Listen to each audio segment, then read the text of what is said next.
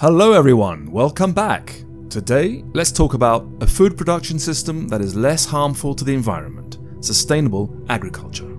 But before starting, don't forget to like and subscribe, and do follow us on the social networks that I'll be showing you on your screen or in the link below. Let's get started.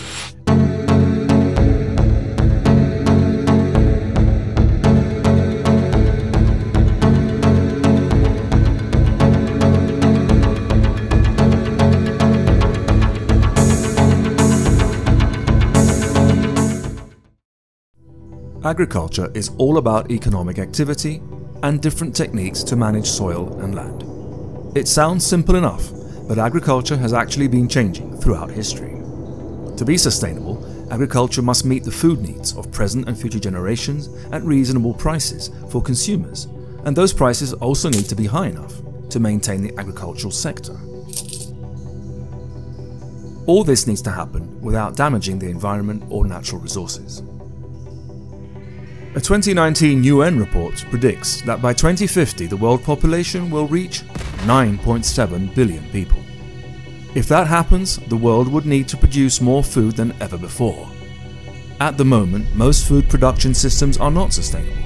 They have a negative impact on natural resources and the environment. And if that weren't bad enough, agriculture also contributes considerably to climate change, while also suffering from its effects. Climate change weakens production systems and contributes to the degradation of natural resources.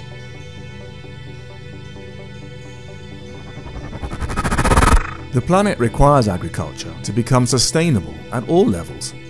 This is necessary to meet the food needs of the population and at the same time ensure the conservation of biodiversity, reduce the emission of greenhouse gases, and ensure long-term environmental and human well-being.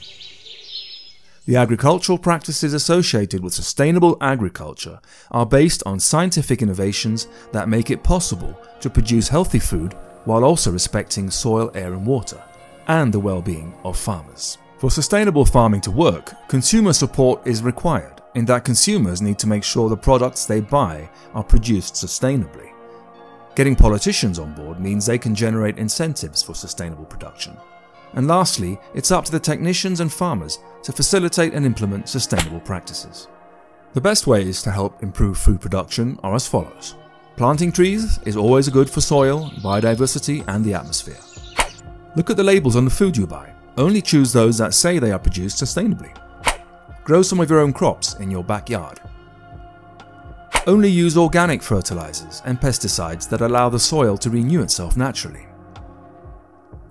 And last but not least, share your knowledge on the subject with others, so that more people encourage their friends and family to consume sustainable products. That's what we've got for you today. I hope you enjoyed the video. Don't forget to like, subscribe and share, and we'll see you next time.